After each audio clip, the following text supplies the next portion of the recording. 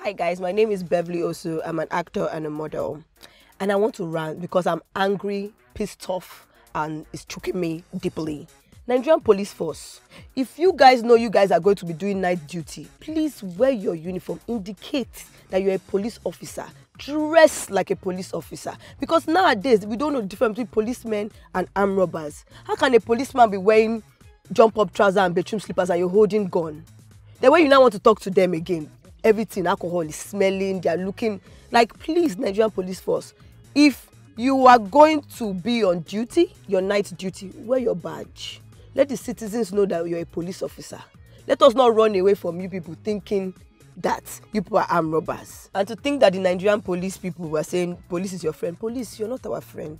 You're not acting like our friend. You're acting like we should be. We should be saying, good morning, sir, good morning, ma.